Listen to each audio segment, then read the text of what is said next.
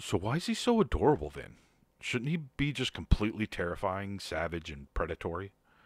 She leaned down and planted a kiss on one of his tentacles, scratching at the joint between a spider-like leg and a dog-like one, causing both legs to jerk rhythmically in pleasure. Well, he's savage and predatory, just like dogs, cats, ferrets, lots of other animals we've domesticated as pets. But primal doesn't just mean savage and predatory. A mother's love is primal, as is the urge to protect one's family. Joy is primal. You know what? Look at this. I dug into my pocket and pulled out a mesh bag full of little spheres like smallish marbles. Each one was glassy and iridescent, shining in a different spectrum from the others.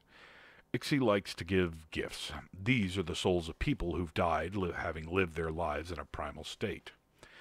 This, I said, plucking out a black slimy one and handing it to her, is the first gift he gave me. It's the soul of an 18th century Portuguese serial rapist. The man lived his entire life according to his base desires, and died when one of his victim's brothers caught him in the act.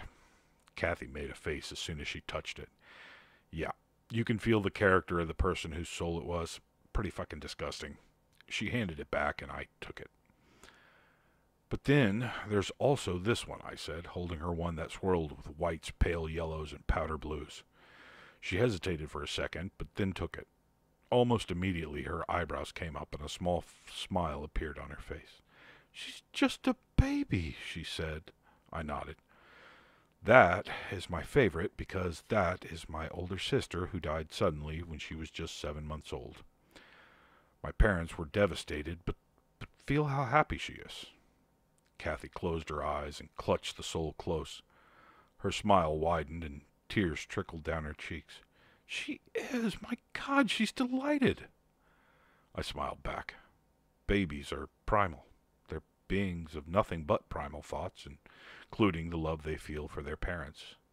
Every infant who passes away comes to rest with Ixie, and Ixie takes great care of them. It's heaven, like they teach about in Sunday school, but real and demonstrable. Kathy peered down at the little soul. Her name was Jenny? I nodded. Communing with the souls is easy. You just have to open yourself to it.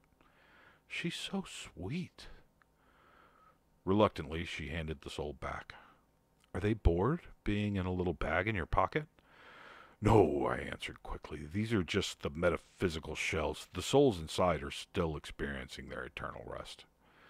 Kathy looked back down at Ixie. "So you care for them? All the little children who never got the chance to grow up?" Her voice was cracking. I think we'd struck a nerve. I wonder if Kathy had a dead sibling as well. Ixie turned several eyes up to her, and though he had no particular mouth, he actually had about 80 of them, but none were human mouths with lips to smile with. We could both feel the smile radiating off of him. The dark shadow that cloaked him everywhere he went were like a comforting darkness, a warm blanket on a cold night. I... Her voice was really breaking now. "I can't even handle it." She laughed helplessly. "It's just so sweet." I smiled again. I know. Ixie terrified me when I first met him, but I love the big doofus now, and this is why. Kathy wiped her face, sniffling. "We should get going. Can Ixie ride with us, or is he too big?" "He'll shrink down or grow to whatever size he needs to be for whatever situation he's in. He can ride with us." One of the tentacles began wagging frantically. Ixie loved car rides. I stood, and in a flash of inspiration, I offered Kathy my hand. I know that Inanna and Sarissa have told me that I should avoid touching her for a while, and I understood why, but something just felt right about it. Kathy didn't hesitate. She took my hand, and I helped her to her feet. "Come on, Ixie, you can ride with us. Maybe you'll tamp down on Inanna's urges a bit." We headed back to the vehicle. We had a mystical artifact to find.